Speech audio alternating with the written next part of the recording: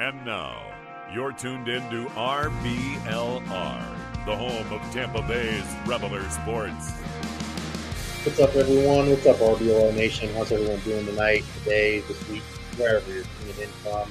Hope everyone's doing well. It's kind of another uneventful week. Unfortunately, we're getting into the dregs of the off season. More focused on other things like baseball, the Western and Eastern Conference Finals. There's a lot of other things going on, but we're still here to talk about some Bucs things because OTAs started this week. There are some way too early power rankings that we'll get into, and gotta get into that, and we'll see how it goes because power rankings at this point feel kind of silly to me, but then again, got to find something to talk about, right? Before we get into all that, though, I got to introduce my wonderful co-hosts. First up, we got Musab Tariq. Say hello to everyone. What's up with you, Musab? What's going on, Zach? What's going on, Carter? Always a pleasure to be back here with the boys. And as you mentioned, there will be weeks that we may not have too much going on, but there's still some off-season activity going on right now. And as you mentioned, look forward to talking about that with you both. Zach, what about you, man? How are we feeling tonight? Hey, man, you know what? I'm feeling great. Miami took an L last night, which sucks. Tampa took an L last night, which sucks. But, today's a new day. Tampa's winning right now. We're just going to have – today's going to be better than yesterday. That's all we just got to look at it that way. Hey, for the Rays, it can't be any worse than yesterday. God. Good gracious. But I saw the highlights, and that was enough. Right. That's all you needed to see, man. For sure. Yeah, there weren't very many highlights. It was more like the lowlights for the Rays. But before we get too deep in our baseball rabbit hole, we'll start the discussion with the power rankings. That was kind of a big thing that I noticed this week, and I figured we'd just bring it up. ESPN released them, and they're kind of the post-draft NFL FPI rankings. Football Power Index for those who don't know the acronym because I didn't know it. But they got the Bucs at 30. I mean, the bottom three, only the Cardinals and the Texans are below them. Just kind of rough. I mean, don't get me wrong. I'm not expecting the Bucs to, burn the house down and do some amazing things, but man, 30th. I mean, only ahead of two teams. It's brutal. But then again, I'm also taking into account their schedule. Just because they have a better record than, say, a team in a tougher division, say the Steelers or something weird, it doesn't necessarily mean they're better than the Steelers. It just means that they get to play the Panthers and the Falcons and the Saints. So anyways, all of that to say, do y'all agree with this ranking? Do y'all maybe think it's way too low? I personally do, but, I don't know. Maybe y'all disagree. Zach, we'll start with you. How do we feel about the rankings? Accurate, too low? Maybe too high. Maybe you think they're the worst team. They're definitely not the worst team in the NFL. Right. No, I think that's way too low. I don't even think I think we're one of the top two teams in our division, and this has us ranked as last, not only in our division, but towards the bottom of the whole NFL. There's not that many teams better than us. I think the best way to describe it, in my opinion, is we are bottom 15 in the league, bottom 16 in the league. Like, I'd put us at the bottom half of the league. Absolutely. But I would put us at the top half of that bottom half, if that makes sense at all. I get you, for sure. So I'd put us between like 16 to 20 in that range. To have us at 30, I think, is asinine. Wow, asinine. Listen, I know, big words. I'm trying. Man, you get word of the day toilet paper or something? My goodness. Oh, yeah. Expanding that vocab. That's impressive. No, but asinine is a very astute way of putting it. 30 definitely way too low. I'm with you. The 16 to 20 range is probably where I'd have him, maybe extend it to 22. Yeah. I could see that. Yeah, like anywhere within there. Yeah, I feel you. But these power rankings are always so goofy to me. Who sits down and is just like, well, technically this team's probably better than that. Like, it's all based on record. Like, who the hell cares if they're better on paper? No, exactly. And as a Rays fan, we've dealt with this forever. For sure. Like, we're used to it. Doesn't matter. We had at one point we were 13-0 this season. They still had us ranked third. Like, so I mean, we're kind of used to it at this point, but it just feels weird for them to go out and tell me that the Colts rookie quarterback, the Panthers rookie quarterback, the Falcons, depending on who they start, technically a rookie quarterback, not technically, but realistically might as well be if they start Ritter. For sure. The Packers, rookie quarterback. Again, not really a rookie, but literally never. Absolutely. The Rams too. I mean, good the Rams who were trash last year. Yeah, one of the worst teams in football. So just looking at all of that, and it's not adding up to me. Yeah, it's weird. Musab, how about you, man? Do you maybe agree with this ranking a little more, or maybe you're a little less high on the Bucs than Zach and myself? I'll tell you this. I think that these rankings are nothing but absolute baloney to me. You see so many things on media, with these reports coming out as to, oh, what is the chance that the Miami Heat are going to beat the Celtics? 3%. 3%. Yeah, 3%. That's all we need. I'm speaking these numbers from the city of Boston. You know what I'm saying? Right. So I'm not going to go in on that. What I'm trying to say is, Celtics 97%, Heat 3%. So this power ranking I think it's more something along the lines of, hey, we're better off reporting that they're going to do worse than they might do than saying better, because there is a chance for them to do bad, to kind of crap the bed. But then again, I really don't think so. I understand that we have a whole kind of new style, no more Brady and all that. But, I mean, come on, guys. For me, I'm thinking – there was a number I'll throw out there. I'll probably say like early 20s. Not even early 20. I'll probably go, 22, 23. You know what I'm saying? Yeah. Max 24. You know what I'm saying?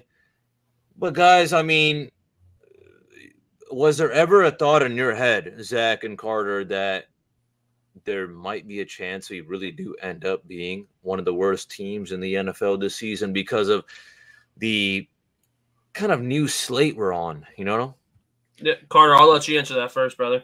I appreciate it.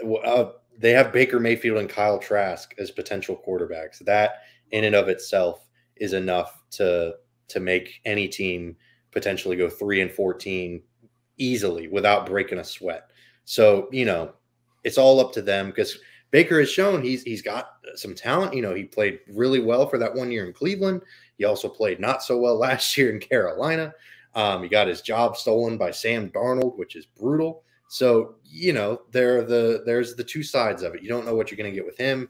And then if he does really crap the bed and they have to go with Kyle Trask, then that means things aren't going well, and things probably aren't going to get any better just because you put in a guy who has no meaningful NFL snaps under his belt. So either way the quarterback situation goes, if they're moving on from Baker, then like in midseason, that means they could easily go 3-14. Like I said, without breaking a sweat, without it even being hard. So I don't know. I'm with you. Like I think there is a chance for sure, but it's not a large chance. So you wouldn't be surprised if we just ended up at the bottom. Okay. For sure. Not at all. Not at all. I wouldn't be surprised at all. But just as equally, I wouldn't be surprised if they ended up winning the NFC South. It's one of those things you don't really know. It's weird. Right. Zach, how about you, though? Yeah. Listen, Carter. I will not handle the Baker Mayfield hate over here. I mean, look, it's true, though. It's true. Listen, it's sort of true. All right? Sort of.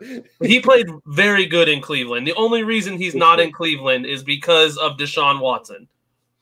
Like, but in a sense, like at the time, I wouldn't have traded for him because of the allegations, but skill-wise, like that's like saying we had a starting quarterback who got to the playoffs. Would we still trade for Lamar Jackson? Yes, we would if we could.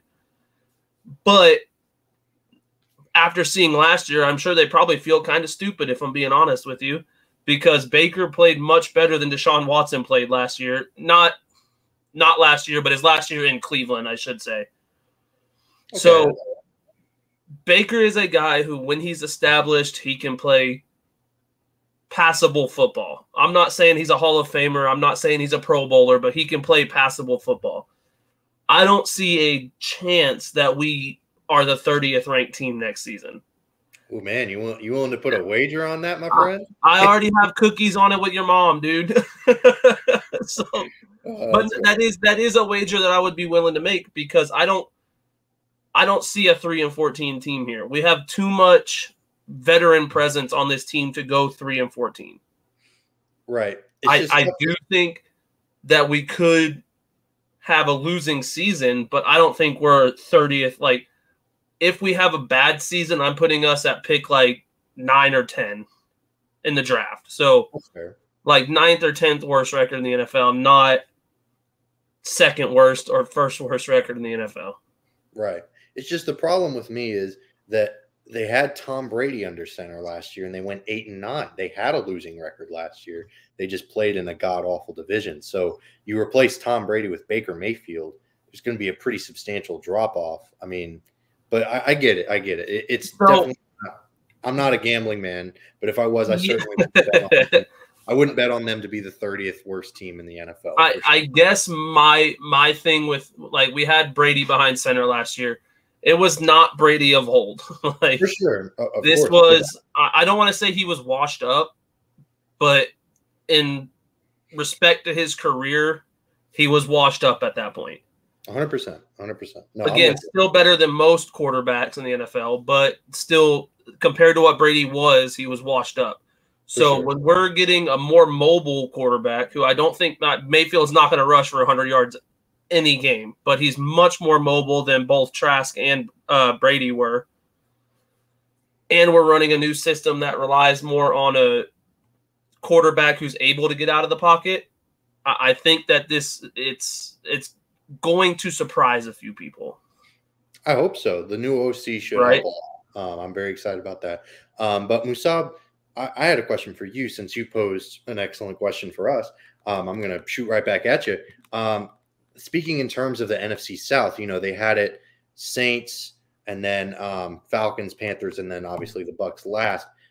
What order would you maybe put, just not even in the scope of the all 32 teams, but just specifically those 4 in the power rankings, whatever the hell you want to call it, just the NFC South specifically? Like, would you have Bucs 1 and then Saints, Panthers, Falcons, or what would your order be? For me, I honestly generally think that realistically the Saints will stand at number 1 at the end of the season. We might make it close. But Falcons, Panthers, and Buccaneers, we'll just see how it goes. Honestly, I think this is a huge trial year for both of those teams. And for us, we have this kind of experience of playing together, but then again, we're also being led by someone that's not named Tom Brady. You know what I'm saying? For sure. As we were kind of talking about, you know, these past, issues with, you know, how we're really going to turn out to be, I was thinking, you know what? I understand that. I think our defense, I'm very optimistic, but it's the offense we're looking for. The run game right now or last season was kind of depressing. Okay. And on top of that, now we have a new quarterback. We don't even know who the starter is. I have high hopes for Baker Mayfield. I think he's still got it in him. But then again, I wouldn't be surprised if he plays mediocre or absolute like dog crap, and now we have to throw Trask in. You know what I'm saying? So it's almost like we are this returning championship team. Not really, but the vibes are kind of like that. But now your point guard is some dude you just got this year, you know what I'm saying? Or you're just starting off with them, you know what I'm saying? Jameer Nelson. And the floor general right now is Baker Mayfield to Kyle Trask, and I'm interested to see how that turns out. I have a lot of high hopes for Baker Mayfield. I think that this was the right move for him. He has a little bit more of a kind of fresh start or something. I see articles saying, oh, well, Kyle Trask has experience in the locker room and, you know, with the players and blah, blah, blah. I mean, I don't care about that, man. You know what I'm saying? If you see Evans, Godwin, you see Cade Otton running around the field open, I think Baker Mayfield is going to make something happen. All right. Yeah. He's got the on-field experience. So for that reason, I'm going to say Saints number 1. But after that, I don't know, dude. I'm gonna say Bucs. I'm gonna say Bucs 2, Panthers 3, Falcons 4. Or actually, no, Falcons 3, Panthers 4. Okay, fair enough. I was gonna say, I was gonna say, all right. I know it's a tough question, but gun to your head, you know who you got in the rankings. But yeah, I'm with you. I think Saints 1 is definitely a lock. I think the Falcons at 2, and then I think Bucs 3, Panthers 4, just because the Panthers' weapons are tough and that defense is who knows what you got out there. But Zach, how about you? What are your NFC South power rankings? Completely different. Well, aside from I have the Panthers at 3, I've got the Saint. So I've got Falcons and Bucs are going to battle it out for first and second. Really? I'm telling you, I think people are sleeping on Taylor Heineke potentially being the starter in Atlanta with that offense with Kyle Pitts, Drake London, Bijan Robinson now, Cordero Patterson, who they're putting back at wide receiver. The Falcons are a scary team. They spent a lot of money in the offseason. Sure. They got a former first-round pick at corner and Jeff Okudah, who I think has potential to be very good. For sure. That team scares me. Yeah, so I've got would be really good. Exactly. So I've got Atlanta and Tampa battling for 1 and 2. I think I'm going to go with Atlanta at 1, Tampa at 2. I have Carolina making a jump and being 3, and then Saints at 4. Whew, man. Whoa, man. Everyone's too high on the Saints. What did they do? What did they do this offseason? They added Derek Carr. They got Derek Carr, man. That's kind of the big thing. A very mid quarterback. He ain't God, but I mean, then again, man, Derek no one's Carr God has right the now in same the league. ability that Baker Mayfield has. They could play the exact same level of play. I think Baker's got some catching up to do, but hold on. Now, I'm not saying that he's played to that level yet. I'm saying they have the same ability. But you know what? No, listen, I can go right with you, Zach, because the thing is, it's not just about Derek Carr and Baker Mayfield. We have a whole team of, supporting cast members who are really going to make these things happen. You know what I'm saying? So Derek Carr and Baker Mayfield can play beautifully, but if the guys don't catch the ball, they don't run the right routes, or they don't have the chemistry, with their quarterback, then it can go downhill both ways. I think that's kind of where I'm thinking NFC South so beautiful, because honestly, it's kind of a crapshoot right now. Anyone could be the top. Yeah, exactly. Like I think I said it. Excuse me, a few episodes back that I think our division is going to be the closest division. Like I think that it's going to be within 2 or 3 games for all the positions. Yeah. From 1 to 4th. So I think that it's not going to be anything crazy. Like I don't think Atlanta's going to run away with it, and I don't think that the Saints are going to go 0-17. Like that's just not realistic. So I think that what we're going to see is a very close matchup, and any of those positions could go to any of those teams, in all honesty. Yeah, I mean, realistically, everyone could go 3-3 in division play. Yes, exactly. One of those divisions. But yeah, I don't know, man. Derek Carr and Baker Mayfield. I mean, I'm not super high on Derek Carr either. He got benched last year on a very meh Raiders team, but he also led them to the playoffs the year before with Hunter Renfrow as his number 1 wide receiver, and a mixed bag of Darren Waller being healthy and not healthy throughout the season, with a defense that was pretty meh as well. I don't know. I think the Raiders gave up on Derek Carr very quickly because they just wanted to move on and just kind of be done with a lot of what was going on in that organization, because they had the Henry Ruggs thing. They had just all these first-round picks that just didn't work out at all. It was just a mess. They moved to Las Vegas. The move was weird. So I don't know. I think that they just moved on because they just wanted to start over in Vegas. And I think that the Saints aren't going to set the world on fire, but I think Derek Carr fits kind of the mold of what they want to do offensively with Michael Thomas and Alvin Kamara, and an offensive line that's not bad. It's an interesting team. They're just really old. If they can stay healthy, I think they'll be the best team in the NFC South, but that's a very big if. It really. So now, injuries. How many? Excuse me again, God. Sorry, I got something in my throat.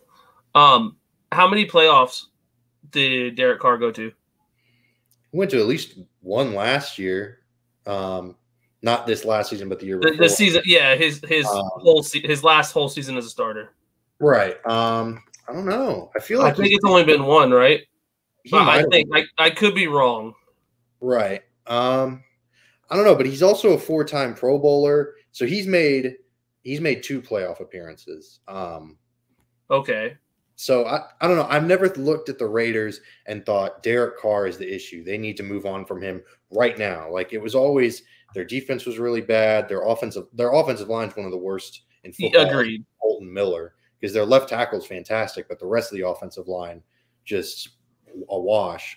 So I don't know. It's a really tough thing to evaluate.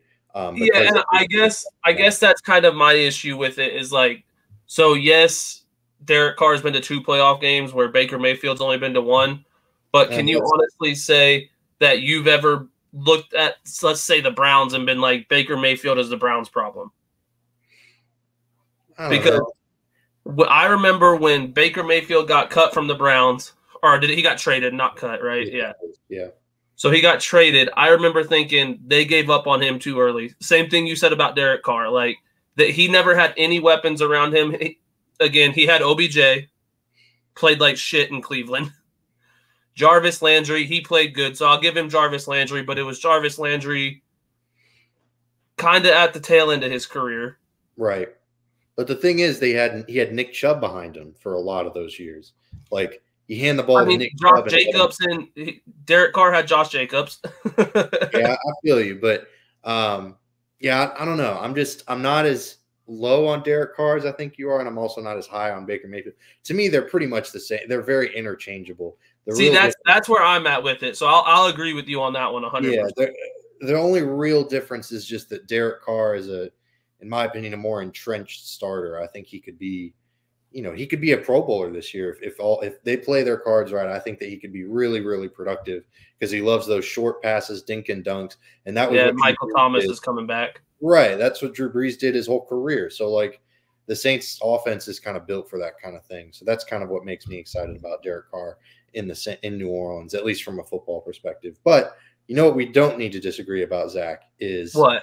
Tell me. The fire merch that they have at RBLR.sports.com. Not everything you need for the Rays, the Bucs, the Lightning, and the Rowdies. We had a Rowdies watch party this past weekend that went really, really well. So if you want to, if you just get inspired and just are like, wow, I want to watch some soccer, I feel you. There's a new Ted Lasso episode that came out today. So, if you're great episode too. Yeah, wonderful episode. Anyways, we're getting a little away from the shop, but if you're trying to rock some new threads, the Rays are playing right now. Like Zach said, they're winning. Yep. Luke Raley hit a home run already, so go get you a Luke Rakey t-shirt. 100%. Yep. You can get one of those or the Bring Back the Devil or whatever you're feeling. You can get 10% off everything with a promo code CANNON, CANNONS. Definitely check it out. Check out the merch. It's definitely got some fire on there for the summer or just, whatever you're feeling. So anyways, after that shameless shop plug, we are going to move on to OTAs because they began this week. And, OTAs aren't really the biggest deal in the world. They're kind of just ho-hum, they're voluntary. Not everyone has to show up. A lot of the veterans did not show up, but the most noticeable one for me personally, at least, that did not attend, which you don't want to look too much into it because, like I said, it's OTAs, it's voluntary, but Devin White was a no-show, and his trade requests situation is still up in the air. The contract negotiations, no one really knows what's going on there. There haven't really been any updates other than Jason Light being very adamant about the fact that they don't want to trade him. I don't know. What do y'all put a lot of stock into White being a no-show at OTAs, or do you think him, Mike, a bunch of people didn't show up? It's not really that serious. How do we feel about it? Zach, we'll start with you. Is Devin White not showing up a bigger deal than I'm making it to be? I don't think it's a big deal. I think that if anyone expected him to show up, you're crazy. For sure. Like I want him there, but you touched on a lot of the veteran players aren't there, so you can't really read too much into these OTAs. Now, once we get into mandatory training camp and stuff, I think that's when it gets more serious. Mm-hmm. But, I mean, if you expected Devin White there with the contract issue and him requesting a trade, I think you were hoping for too much. That's a fair point. Wissam, how about you? Maybe you're a little freaked out by this, or are you kind of with us and you're kind of like, let's pump the brakes. It's not really that serious. We got a little bit of time to wait. A bit more indifferent on this. I think that We should wait on it. You know, I don't really have much to say, but I will say as a kid made a huge kind of PR mistake, you know, to say that he's worth more than, you know, anyone's giving him. You know what I'm saying? Getting a little too cocky, and, you know, he should remember how he has played this past season. I think the reason why Jason Light is so adamant is I think that we will work something out with him because he doesn't have an option. I don't see anyone else signing him for the money he wants. But I'll leave it at that. It's just that, you know, we'll work something out. I'm not surprised. To be honest, if he ends up going somewhere else, I wish him all the best. And, you know, it is what it is just because the way he's acted, you know. I know I can understand how someone like him feels, but to act this way, especially with, you know, the media, it's not right. So, yeah. Yeah, it is kind of a weird, sticky situation. Whenever it's a contract situation like this, it's always kind of awkward, especially when it's a position that's not really a huge priority right now. I mean, with all due respect to Devin White, the inside linebacker position, you can't pay $10 million each to both inside linebackers. You know, I mean, they're already – so I don't know. It's tough because they also spent – you know, not a high draft pick, but they spent I believe it was a 5th round pick on that position. So they might envision themselves moving on from Devin White and Levante David in the near future. So I don't know. I'm with you, Musab. It's been kind of weird. It's been kind of awkward. I don't think anyone really knows what to make of it because if he holds out, I don't think he has the leverage that I think he does. Like, I think that he thinks he does. You know what I mean? Yeah, that's what I was going to touch on. Like, if he decides to hold out, like, he's not gonna get paid. Like, right. I'm talking this way not because I want him on the team, but Ezekiel Elliott, like when he held out, he was Dallas's best weapon. For sure. Right. Devin White is not Tampa's best weapon. So if he holds out, like, in all honesty, what's gonna happen is we're gonna have somebody, Servassier, what's his last name? Like Davis or something, whatever. Yeah, the pick guy.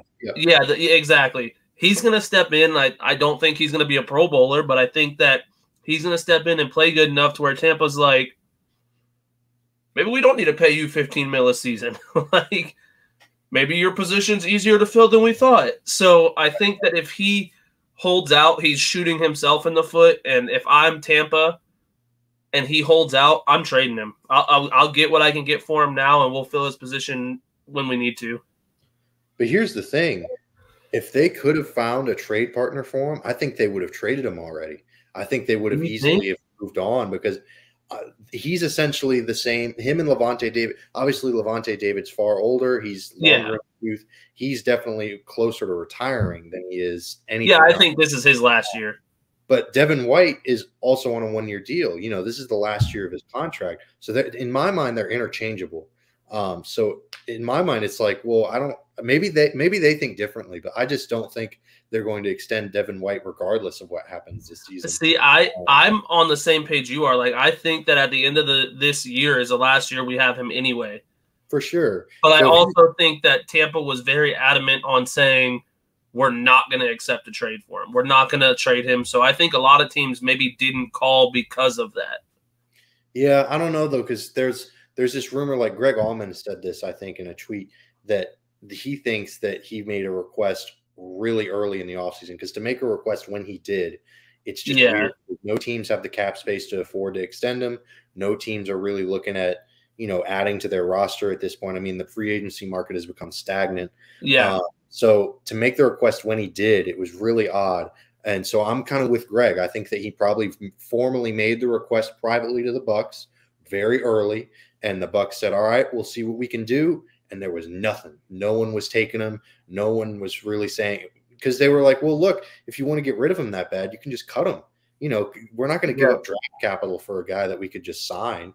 You know, it's not like it's going to affect his contract because they're already having to pay a top 10 first round, you know, salary cap hit anyways if they traded for him.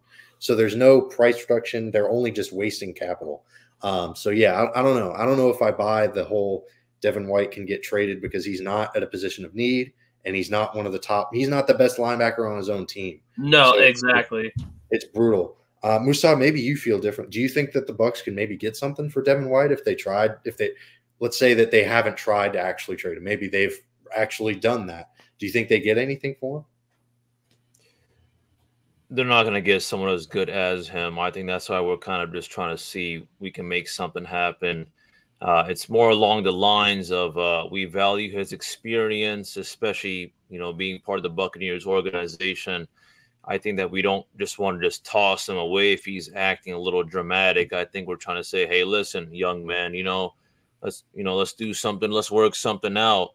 I think he's been a little carried away, but Carter, worst comes to worst, if we have to, then we should, get rid of him. We should just get a trade, You Right. make it sound like this guy is, I think we should all you guys are already aware of it, but we're not going to win or lose the Super Bowl because of his presence. Right. You know what I'm saying? Agreed.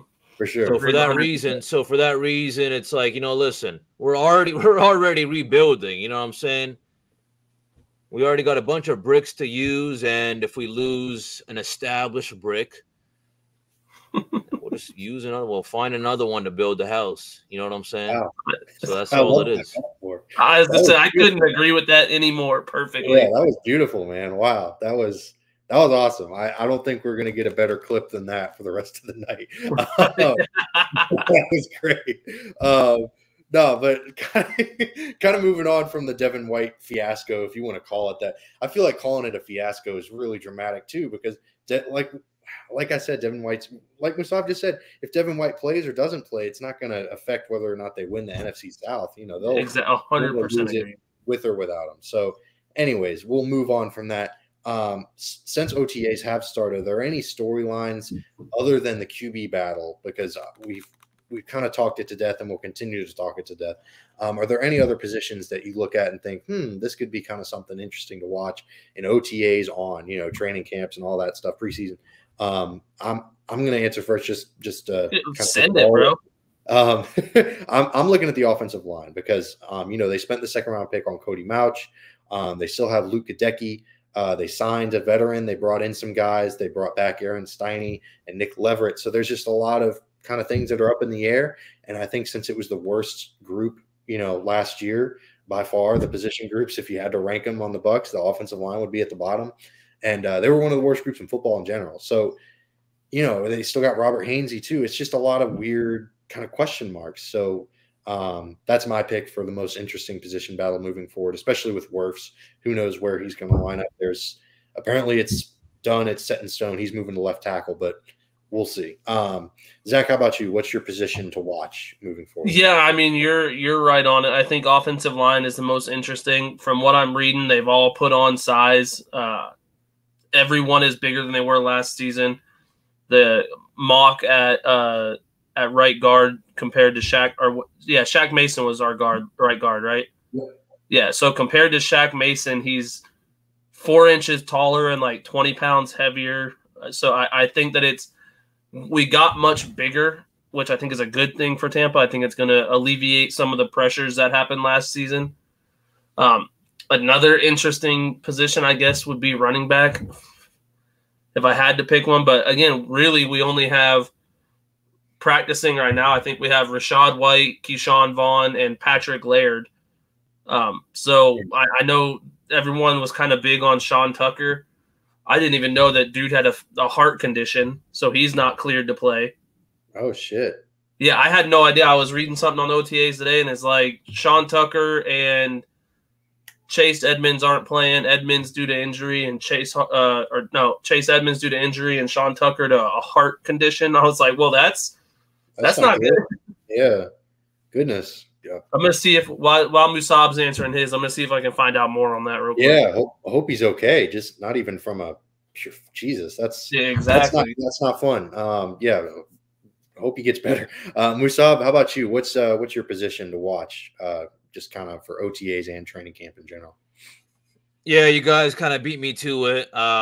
With the O-line situation, I just have to say it's not settled just yet. Obviously, we kind of have some firm ideas as to who stands where, but I could see a couple of things being tried out. But I will have to say one little kind of thing is, at least with Luka Decky, being a returner, or like his second year, I think that we have finally put him in the, we put him back in the right position, just because I was thinking about it. I was like, oh, Luka Decky now, like, is a potential starter.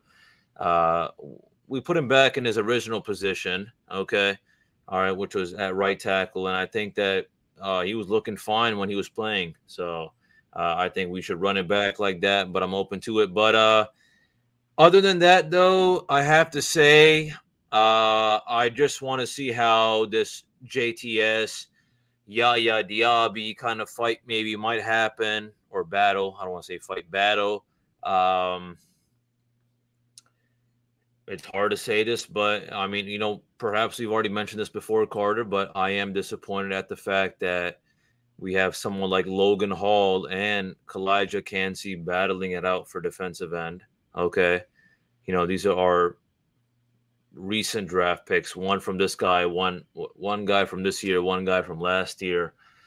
But hey, may the best man win, and may we fix these things ASAP. But minus the quarterback thing, I mean, wide receivers, I think we'll be all right. We'll make something happen. But as Zach mentioned, it's really with the running back situation.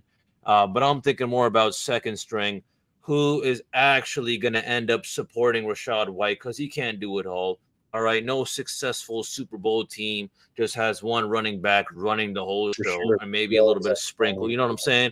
Right. So that's it for me. I don't have much to say about all these guys like Patrick Laird, Ronnie Brown, Sean Tucker. I'm also looking forward to seeing what Zach says about Sean Tucker and his condition. I wish him all the best, but that's about it, though. Yeah, it's the big exclamation point, minus the ones that y'all have already mentioned, is who's going to back up Rachaad White, because all eyes are on him now as starter. For sure. Zach, hit us with the. Yep, I was going to say, so apparently this was found out at the combine. It says Sean Tucker was found to have an ongoing heart issue when he was evaluated in Indianapolis ahead of the NFL combine in February. An anonymous executive said this sounds like it's not going away. Essentially, he could be done. Tucker didn't participate in any drills at the combine due to an undisclosed medical issue. So basically it says that there's not a name for what's wrong, but they just say that it's an ongoing heart condition, and that there's a chance that he could never play. My goodness, that's awful. And that's what caused him to slip. That's what caused him to go undrafted. Right. Yeah, I'd imagine a proclamation like that from a doctor will kill your draft stock. Right. That's really unfortunate, because he seems, I mean, don't get me wrong, he wasn't like a Bijan Robinson type of guy, but he seemed pretty talented, and it was a bit curious the way he fell out of the draft, and that's tough to see. Obviously all hopes to him that he gets better, or that it doesn't remain an issue.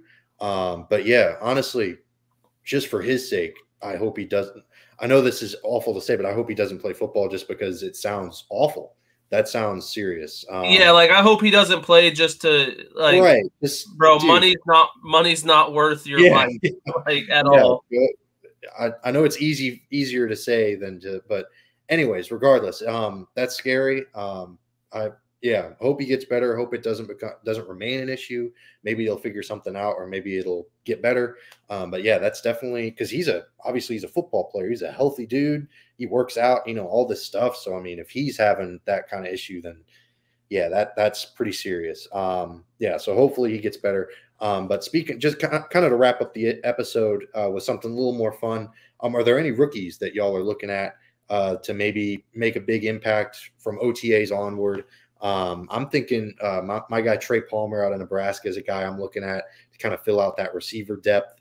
I think he's definitely going to have to be someone that, maybe becomes a returner, or he'll have to fill in just because the injury history of Russell Gage and Chris Godwin, unfortunately, they both have had pretty severe injuries. So, it's kind of tough to depend on both of them to stay healthy. So Palmer could be inserted into a starting role at any point during the season. So I'm looking for him to make a big impact. Musab, how about you? Who's your rookie to watch moving forward for the Bucs in OTAs and training camp? For me, rookie to watch probably has to be Kalijah Kancey. I think there's been a lot of talk about him, a lot of hype. I think it's now time for him to ball out more than ever, to show us that, you know, he's worth the first round pick, especially looking at our team right now. It's one thing to be picked up by a team when Brady's playing, and I mean, there is pressure, but you're also like, hey, like, I'm on Brady's team, and, you know, I'm just gonna do what I have to do. But the biggest thing that I'm looking for is someone like Kalijah Kancey to really pick it up. You know what I'm saying? We've had a couple rookies in the past that just really balled out for us, and we're like, wow. You know what I'm saying? I'm hoping he's one of them. But, Zach, who you looking at? Yeah, I mean, I feel like Kalijah Kancey was the obvious answer with comparisons to Aaron Donald. Like, I think he's someone to watch out for, but just to be different, I'm going to go with Servassier Dennis. I said his name wrong earlier. It was Dennis, not Davis. I was close. I think that the fact that we got him in the 5th round was nice. I think that he's going to be a surprise to on this team, and I think that he's going to make it a bit easier for us to think that we could get by without Devin White in the future. For sure. Yeah, I think Kancey's the obvious one. You know, you spend a first-round pick on a guy, especially when you have as many holes as the Bucs do, and you get Aaron Donald comparisons, you're going to have the spotlight on you regardless. Exactly. And it's definitely important to note that, you know, this is not a team that's going to be reliant on the quarterback to, kind of lead them anymore. You know, this is more of a football team than Tom Brady's team. This is the Tampa Bay Bucs. This is no longer the Brady team. Yeah. So, you know, Kancey, like you said, he's going to have to kind of step up. Hopefully one of them can kind of become a leader. That would be a great thing to see, one of them step into a leadership role, maybe earn a captain badge by the end of the next year or into next season. So yeah, Kancey's definitely a big one to watch. And yeah, we'll just see how OTAs and training camp progresses. But we can't end the episode without thanking our listeners. We're kind of coming into the end here. Thank y'all so much. We really appreciate y'all. And if you liked what you heard, if you thought we were good looking up here on screen, you know, definitely hit the like and subscribe button. You're tuning in from YouTube. You can see us more often. Or, you know, if you can check us out on social media, maybe you think we're all, you know, full of it and you want to let us know. Feel free to add us. Let us know. Yeah, we love all kinds of feedback. Yeah, exactly. Positive and negative, definitely, for sure. You can find us on Facebook, Instagram, Twitter, and TikTok now. So definitely check us out there at RBLR Sports. Thank you again for listening. Make sure hit the like and subscribe if you liked it as well. I know I already said that, but, you know, you never have enough reminders. But as always, go Bucs. Go Bucs. Go Bucs.